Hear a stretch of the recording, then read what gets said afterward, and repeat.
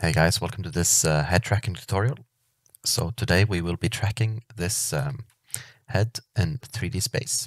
As you can see, the point cloud is sticking pretty well to the face itself, and the box and everything. So if you want to add stuff in 3D space around the head to follow the head movements, or if you want to slap some textures on the face that will move along with it, this technique would work for that as well. So without further ado, let's get into it. Basically, what we want to do is we want to use a camera tracker to track only the head. So to do this, we will need to use a magic mask.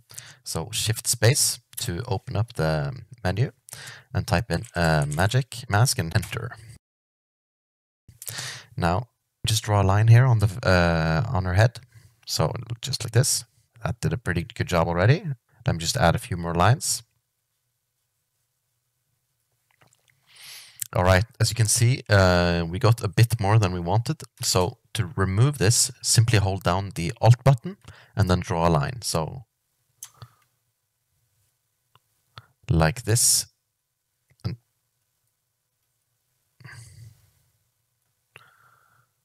simply do that till you're happy. It doesn't have to be perfect. And we also have the possibility to clean up later should we need it.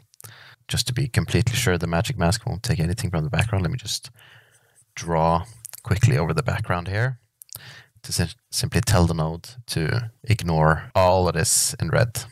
So when you're happy with your mask, simply go into the magic mask node, over to the panel here. It's set to faster by default. For our purposes, this is more than good enough. So hit this middle button here to start tracking.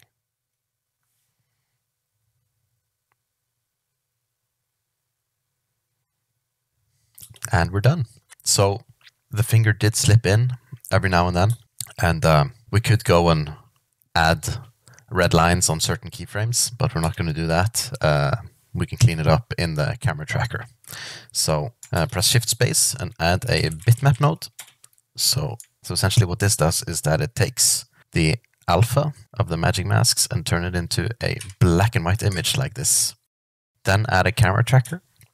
Pipe the loader into the tracker like this. Let me just grab the camera tracker node, pull it into the viewer, and then we can drag this bitmap node into the camera tracker like this. So essentially what this is doing is that it's telling the camera tracker to only track inside the white area. So if we go into the camera tracker in the tracking tab here, press preview auto track locations. Let's adjust the detection threshold. And then minimum feature separation as well to 1.5. Now you can see we have some trackers in the face. The lower you go here, the more detail you will get, but also the longer it's going to take. So we're going to leave this at 0.015 for now. Uncheck preview auto track locations again and hit auto track when you're ready. All right, the face is tracked, and as we can see, the finger is moving some trackers, and some trackers are sliding a little bit, but for this purpose, we don't need to care about that too much just yet. For now, move into the Solve tab, and then hit Solve. All right, so the tracker points got some colors to them. Normally it would mean we would go in and tidy up the tracks, but this is not a regular camera track. So what we want to do is we want to clean up the trackers that are outside the head. So shift space to create a merge 3D. Let's pull this below the camera tracker. And then the camera tracker node has two outputs. One of them is for 2D, so this one does not go into the merge 3D, but this bottom one is 3D, so this one goes in. This is just a preview what the camera tracker is doing before we export a scene of any kind. So as you can see, we have a point cloud here that is resembling a face, which is pretty nice. So with the camera tracker node selected, just go ahead and select any trackers that are not a part of the face region. So like this, then just delete them. The more detailed you are in this process, the cleaner your mesh will be.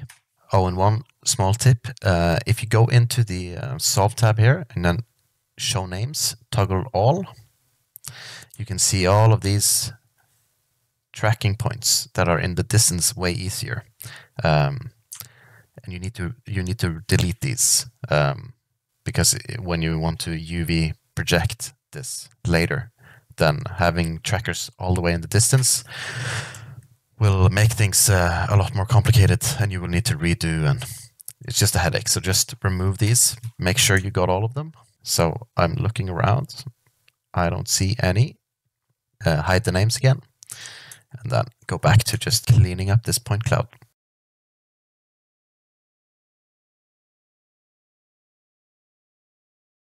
So it doesn't have to be perfect, it just has to be close enough.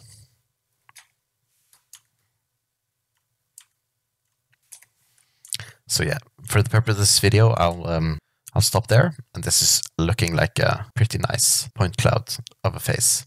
So now all we need to do is resolve. So hit solve again. Okay, so now you've solved it. Go over to the Export tab, and then let's choose the 3D Scene Transform. Click Unaligned, select all of the points. This is just to center the scene around the mesh. And then in the origin, click Set from Selection, like so. And then click from Unaligned to Aligned again. And then hit Export. So now we got this group of nodes. Let me just move them a little bit like this. And if you go into the Merge 3D, the scene looks a lot like the one we just had, which is fine. Oh, and delete the ground plane node. We don't need that now. If we just view the renderer node and go into the point cloud and hit Make Renderable. Oh, and scale down the size quite a bit, just so you can see. You can see that the point cloud is tracked to the face quite nicely. So if you just wanted to do a head track in 3D, you are done. You have what you need. So we can add a sphere for demonstrational purposes, enable a wireframe, and then line it up with the point cloud a little bit, maybe scale it also so it becomes a bit nicer. Let me just cull the back faces too. You can see this is tracked very nicely to the head. And you can do this with image planes with HUD elements. You can do it with all sorts of 3D models you want to attach to the head. So essentially it's the camera that's doing all the heavy work. So if that's all you wanted to do, then you're done. Thanks for watching. But if you want to take it a step further, let's just delete this.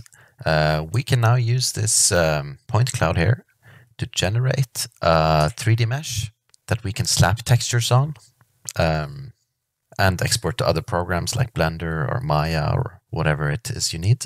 So to do this, let's just unhook it from this merge. Go into the menu and search for a custom vertex 3D. Pipe that in. Now in the custom vertex node, go in under vertex color, change the red vertex color to position X, change the green vertex color to position Y, and then the blue vertex color to position Z.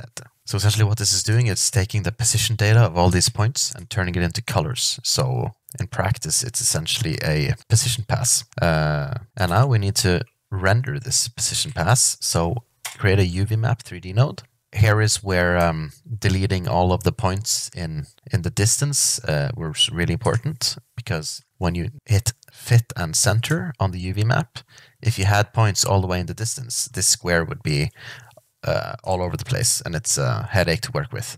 But as you can see here, all of the points are inside this square. So, since the head is facing that way, let's just change the orientation to Z, like so. And then we need to render it out. So add a renderer 3D node, and we can view this. Change the render type to hardware UV render. And if we go back to the UV, you can see all UV maps are essentially square. So let's make the renderer square as well. So I'm just going to change the width to 1080. And now we have a UV map. Click the point cloud and just reduce the size of the points. Let's go with 0.002. Okay, so now to put this UV map to use, let's create a displace 3D node and an image plane 3D. Connect the image plane into the displace and the renderer into the displace. And to just see what we're doing, let me just move these two over here. And we can pipe the displace into the merge.